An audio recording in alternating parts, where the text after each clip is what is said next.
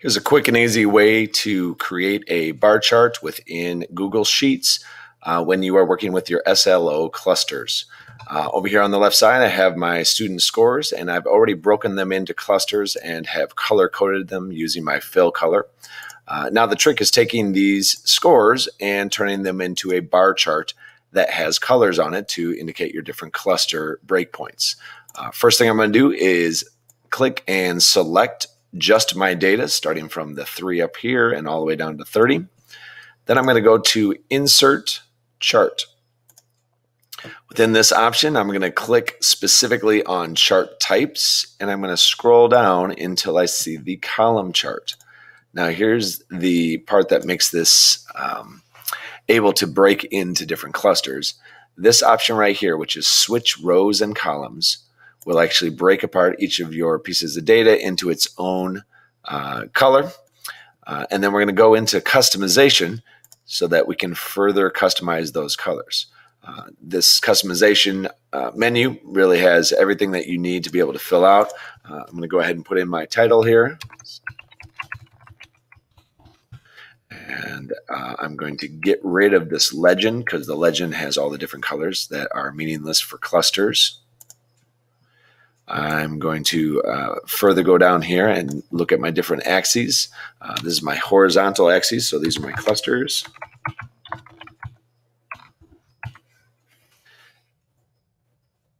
And then down here where it says series, this is really where I want to be able to change the color of my different bars. So I have the option here to make changes to all my columns or to every single column individually.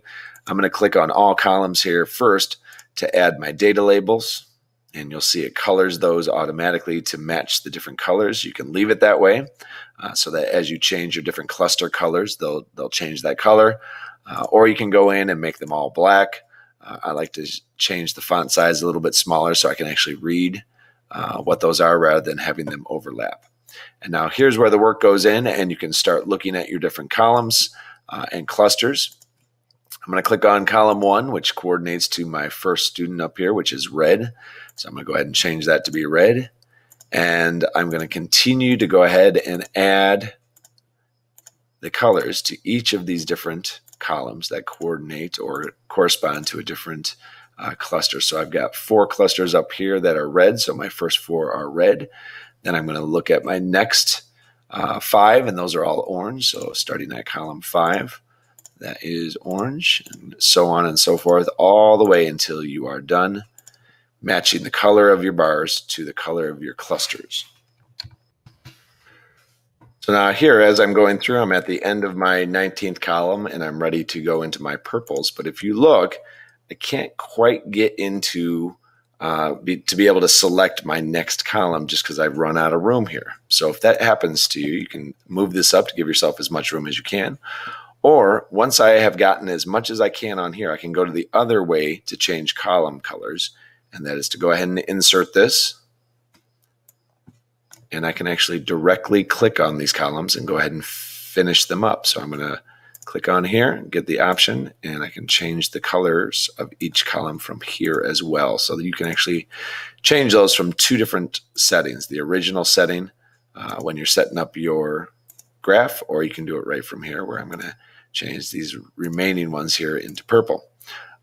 Then from this menu, I can also go in, and if I need to get in and change some of my different menus, I can do all of that from right on here. If I click over here on the left side, I'm going to right click, go to axes, left vertical, and that's where I can type that in. This one would be student scores.